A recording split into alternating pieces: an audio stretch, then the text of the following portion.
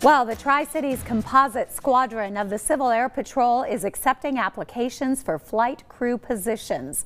The organization is based right out of the Tri-Cities Regional Airport. Joining us this morning with more are Captain William Cox and Lieutenant Jenn Grigoryev. And it is great to have both of you with us. Thank you very much. Good to be here. Well, first of all, let's talk a little bit about the local Civil Air Patrol that we have here. Tell me a little bit about some of the things that you guys do. Well, we are the Tri-Cities Composite Squadron, and composite means we are composed of both youth and adult members. So let me tell you a little bit about Civil Air Patrol in general, and I'll say first of all, the breadth and depth of what's involved in Civil Air Patrol, we can't even scratch the surface of it here today.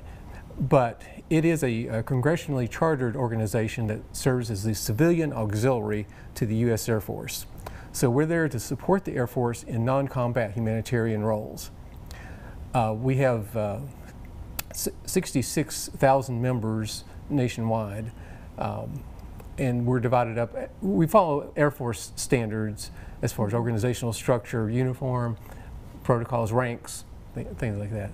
So I think another good way to describe Civil Air Patrol is if it can use practically anyone with any skill set in a way to serve their nation and their community. We have members, we start at age 12 for our youth program, which is called Cadets. Okay. And we have members in their 80s still active. So it doesn't matter if you're a veteran or always been a civilian like myself, there's a role for you in Civil Air Patrol. And I can only imagine the skill set you learn, both personally and professionally. Exactly. That's the great thing about it. I mean, you're giving, but you're also receiving a lot of really good learning and training. It's quite amazing. And for a cadet component, which is like ages 12 through 20, the best way to describe that is it's like a hybrid between Scouts and ROTC. Okay. You're learning a lot of the skills that you would learn in either of those organizations.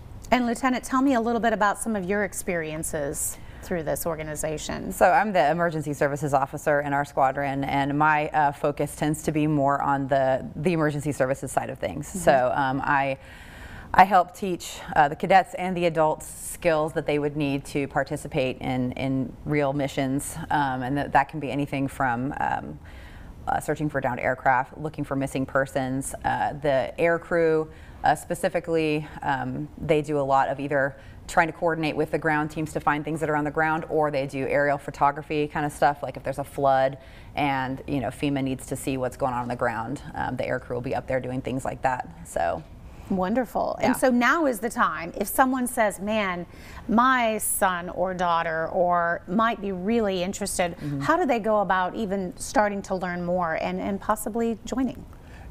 Yeah, and we encourage people to attend our meetings. Our meetings are open at any time. We meet Monday evenings from 6 to 8:30 at Northeast State.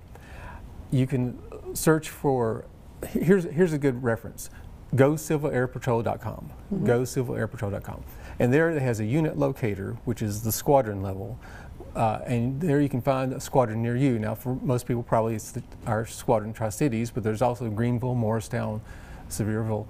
There's all kinds of squadrons. So you find the one nearest you, reach out to that contact, find out when the meetings are, and attend and start meeting. But you can learn a lot about Civil Air Patrol on the Go Civil Air Patrol site. But the membership is very easy for youth. It's just an online application. But we do ask that people are sure before they make that commitment, because once you're committed, we want you to be participating. All right. Well, Captain, thank you so much. Lieutenant, great to have you here. We're going to give everybody some information. Again, as he mentioned, they do meet on Monday evenings. For more, you can contact the number that is there on your screen. You can also check out the website, a great resource if you're interested. And they do have an upcoming event. You can scan that QR code right there for more information. A free event, great way to learn more about them.